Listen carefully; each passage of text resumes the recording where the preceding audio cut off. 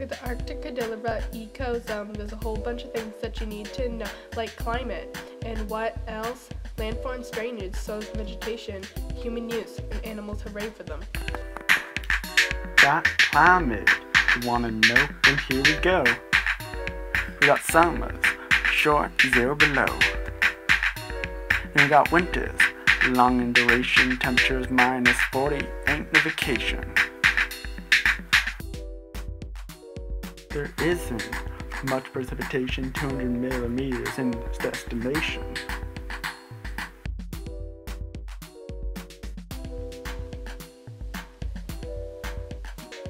With the Arctic Cordillera Ecozone, there's a whole bunch of things that you need to know, like climate, and what else? Landform drainage, soils, vegetation, human use, and animals hooray for them.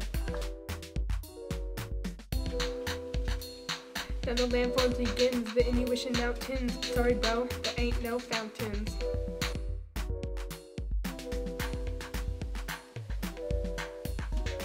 With the Arctic Cordillera Ecozone, there's a whole bunch of things that you need to know, like climate, and what else? Landform drainage, soils, vegetation, human use, and animals hooray for them.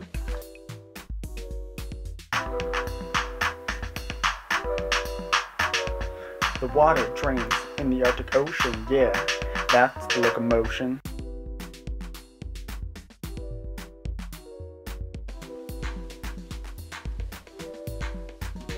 With the Arctic Cordillera Ecozone, there's a whole bunch of things that you need to know, like climate, and what else? Landform drainage, soils, vegetation, human use, and animals hooray for them.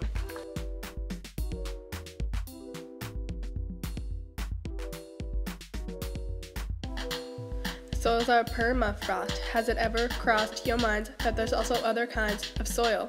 It's called tundra soils and bare rock. Don't you mock.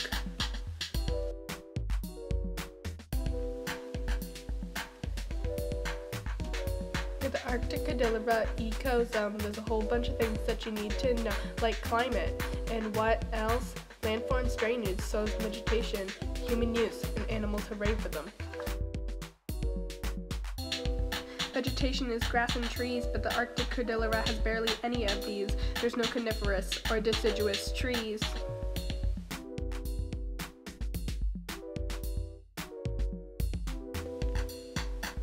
Yeah, tundra means the trees.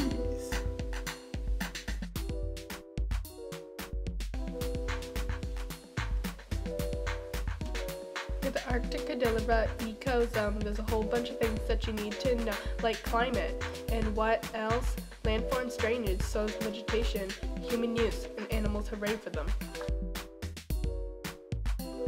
For human use, there isn't much, just hunting and fishing and trapping and such. There's also tourism.